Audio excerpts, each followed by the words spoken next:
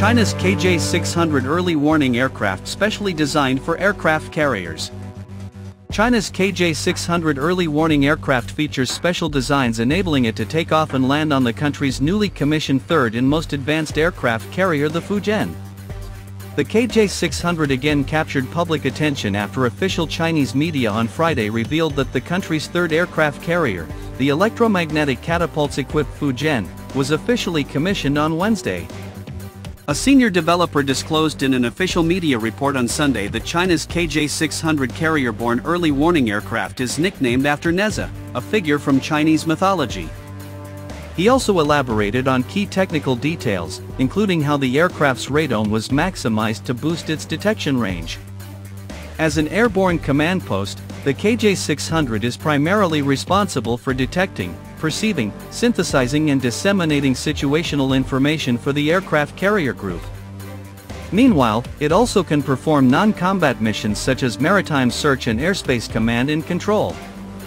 To meet the requirement of combat operation, the aircraft features a distinctive design. First, it must be capable of taking off and landing on an aircraft carrier. Compared to conventional land-based transport aircraft, it has a much stronger structural build to withstand catapult launches, arrested landings, and significant overload forces on the deck. Another notable aspect of its appearance is the vertical stabilizers. While traditional aircraft typically have one or two vertical fins, the KJ-600 is equipped with 4, providing enhanced tail control capability. As a result, the tail surfaces are designed to be larger. Another distinctive feature of the KJ-600's appearance is its foldable wings. Traditional propeller aircraft typically rely on mechanical control systems.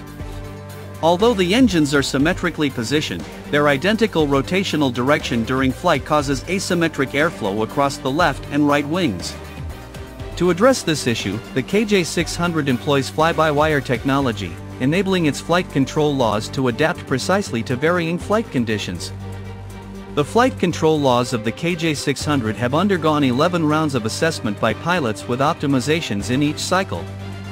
Unlike traditional mechanically operated aircraft that require manual compensation during flight, the adoption of fly-by-wire technology allows the control system to automatically correct these deviations within the flight control laws.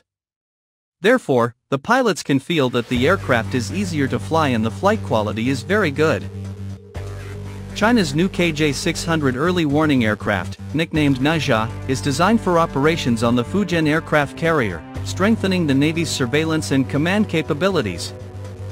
Featuring foldable wings, a reinforced airframe and advanced fly-by-wire controls, the aircraft enhances flight stability, operational efficiency and situational awareness, providing a major boost for China's carrier-based fleet.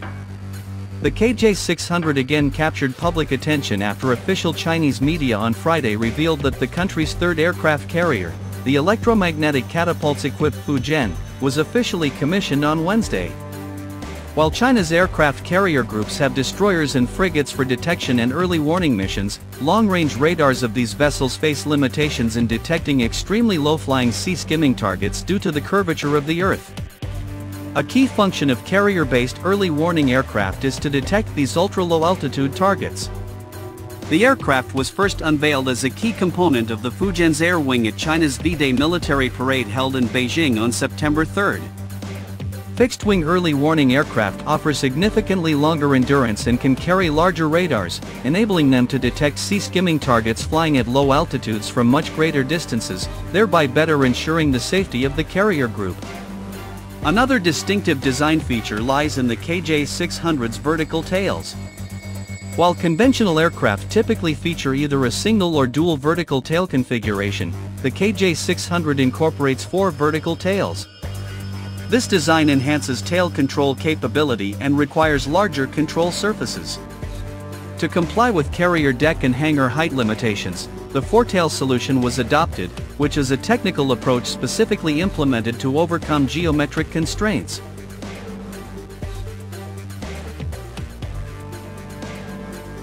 The developer further introduced that the aircraft's engine is specifically designed as a carrier-based model, requiring robust corrosion resistance. As a carrier-based aircraft operating on extremely short takeoff and landing pathways, it must execute a wave-off in the event of mechanical failure or arrested landing mishap. This demands instantaneous power surge capability, with all engine components engineered to withstand intense stresses from catapult launches, arrested landings, and the impact forces of deck landing. Geng Yansheng, head of the first aircraft institute under the state-owned Aviation Industry Corporation of China, said in an interview with the China Central Television on Sunday that the reason why the KJ-600 is nicknamed after Nezha is because that with the nacelles of the two engines and the landing gears, together with the nose, the aircraft appears to have three heads like Nezha. The two foldable wings, combined with the four vertical tails, resemble Nezha's 6 arms. The circular radome is reminiscent of the Qiangkungquan, a legendary bracelet held by Nezha, while the red paintings on the fuselage evoke the Hunshenling, another legendary artifact of Nezha. A more vivid feature is the high-speed rotation of the propellers, which resembles the Fenghuilin, or wind and fire wheels, under Nezha's feet. According to the CCTV news report, as an airborne command post, the carrier-based early warning aircraft is primarily tasked with detecting, sensing, forming, and distributing information on the situational awareness of carrier formations. Geng said that the KJ-600 features a large radome, which houses the early warning antennas. To achieve a substantial detection range, the frontal dimensions of the early warning antennas have been maximized. This large radome represents the extreme for an aircraft of this small size, pushing the limits in terms of the aircraft's center of gravity, aerodynamic performance, and controllability.